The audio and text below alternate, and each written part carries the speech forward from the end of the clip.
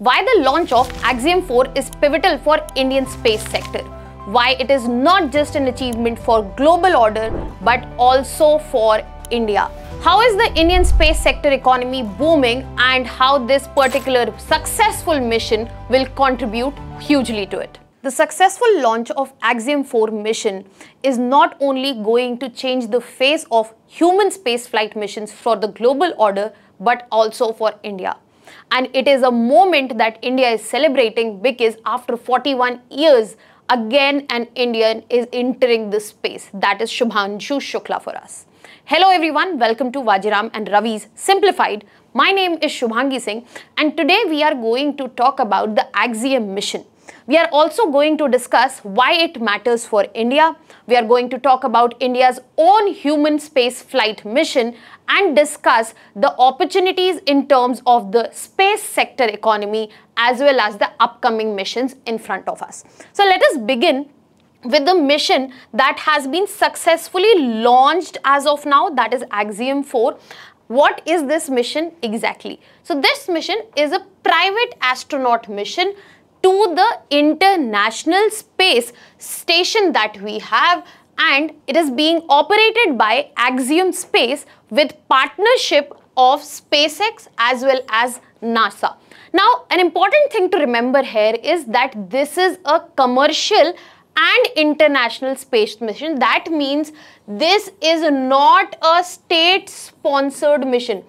And that is why in coming times we are going to see an enhanced commercial as well as private sponsored, private based space sector that will be booming. Now this particular mission has launched today itself after being delayed by multiple times.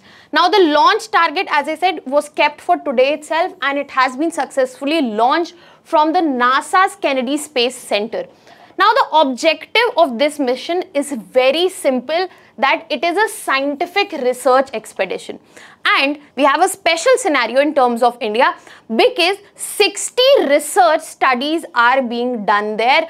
And when we talk about these 60 scientific experiments, 7 such experiments have been designed by India.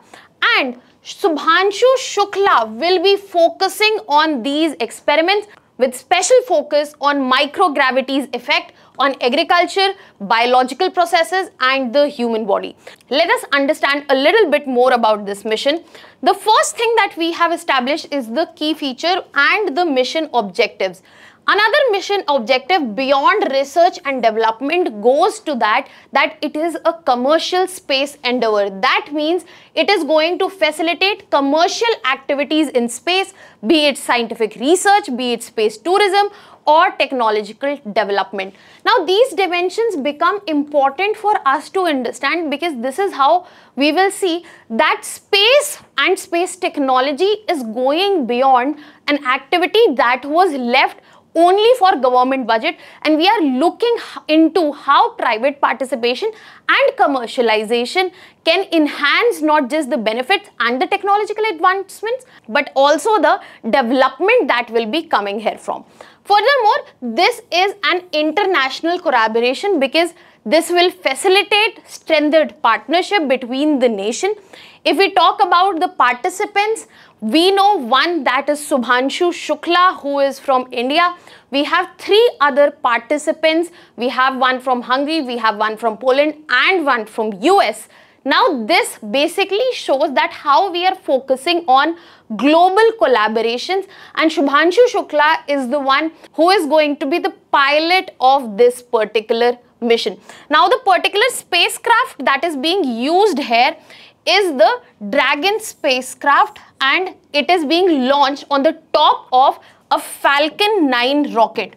Now Falcon 9 rocket is not unknown and the duration of the stay in terms of International Space Station is going to be for 14 days and the scientific experiments would be done to perform technology demonstrations, engage in educational outreach, and it will also focus on commercial space station development. So Axiom's long-term focus vision is to include building the first commercial space station apart from the International Space Station that already exist.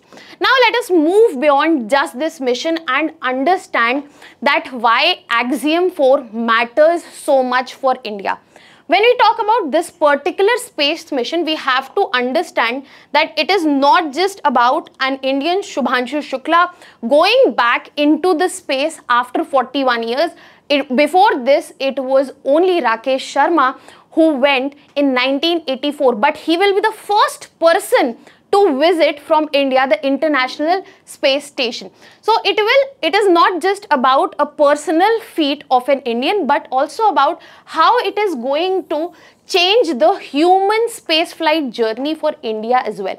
Now let us look into the dimensions related with that. Starting with the first one, that it is the first Indian who is going to ISS.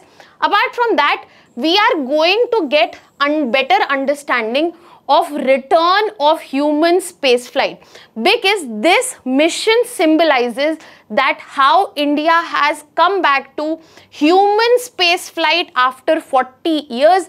The first one to go on a human spaceflight, the first Indian, was Rakesh Sharma, as I have just mentioned, and it will be showcasing and it will be using its growing capabilities as well as ambitions. So the whatever technology and learnings we get here, they will be used for the upcoming future missions that will be done by India. It will be laying the foundation for future missions, because it is very important that we conduct our human space flight program, that is Gaganyaan, and the research developments, technological developments and the research experiments would give us more clarity and help us to fulfill another long-term goal of human landing on moon by 2040.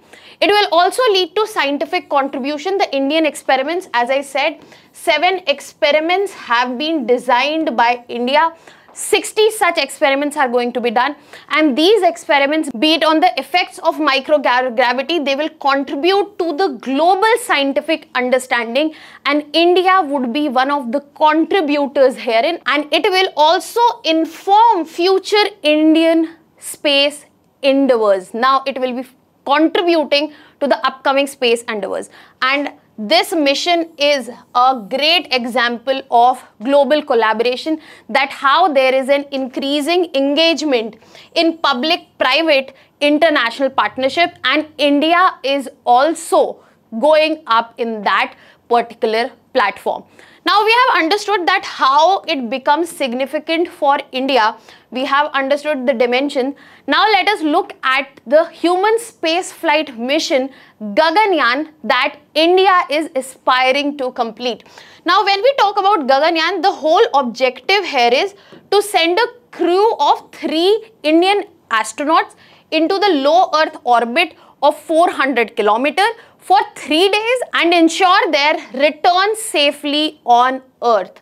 Now the timeline that has been kept for this, that the first crewed flight will be, as of now, has been planned for 2027. However, there has been a clear announcement before this crewed flight where human crew will be going on, there will be a test of uncrewed flight.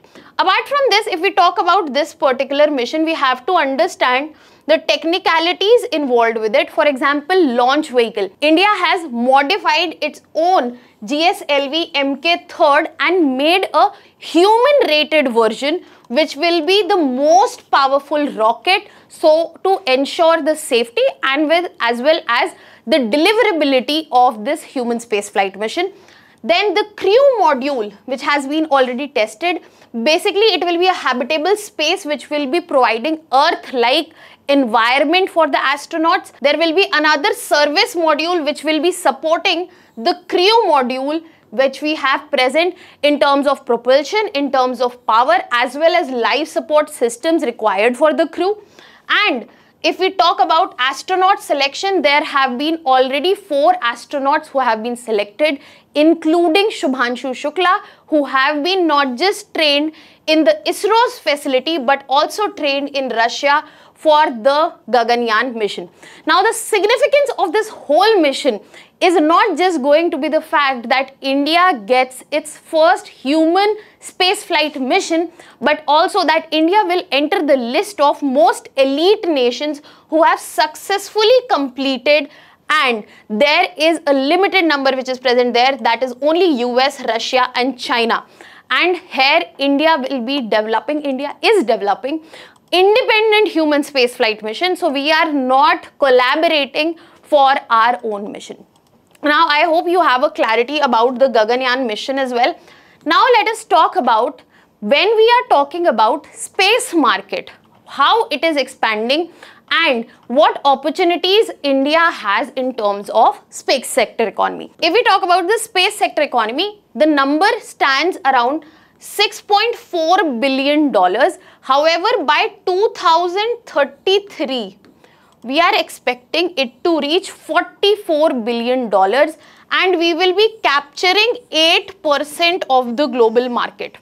Now, this would be done by few key drivers who would be majorly contributing to this growth, and the first of the major key drivers is the key government initiatives. For example, policies which had undertaken Indian space policy of 2023. Then we have private sector participation. In the coming times, we have seen enhanced participation. We have seen space startups increasing, especially in 2024.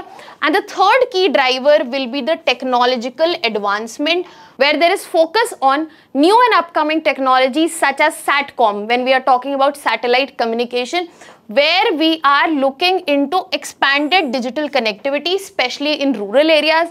We have Earth observation and remote sensing, where we can use it for transformation of agriculture, for mitigation, response and preparedness in terms of disaster management, and as well as climate resilience. India is also a very good destination in terms of the launch services that it can offer for two reasons. First, it is cost effective. Second, it offers reliable launch services, especially by our PSLV launchers, and it can attract international clients, making it a profitable endeavor. Furthermore, there are emerging segments we are seeing, especially in space sector, where India can dominate. But when we are talking about space tourism, when we are talking about in-orbit servicing of satellites, when we are talking about space debris management, there are the segments in which in upcoming time India can further expand its opportunities in terms of the growing space economy that is in front of us. Now, if we talk about the upcoming times and what the way ahead looks like, India has ambitious goals and missions where we are not just focusing on ourselves, but we have multiple international collaborations as well. Certain missions that we need to look forward to are Bharat Antariksh Station, where we are planning to deploy our own space station with the first module which will come out by 2028. And it will be fully operational in next 10 years, that is 2035. We have crewed lunar mission, which is aiming for a manned mission to moon, where we will be able to land man on the moon, and it is expected to come by 2040, especially building from the technology of Gaganyaan and Bharat Antariksh Station. Apart from that, we are also looking forward to next generation launch vehicle. Basically, it is focused on a reusable vehicle, but at the same time it is low cost so that it can support ambitious missions, and it is expected that it will be delivered by 2032. As we can see, India's future in terms of space sectors looks bright and ambitious, and Axiom 4 is another feather in the hat. But the coming times can be utilized very well when we can work on the potential that we have. That was all from my side. Thank you so much.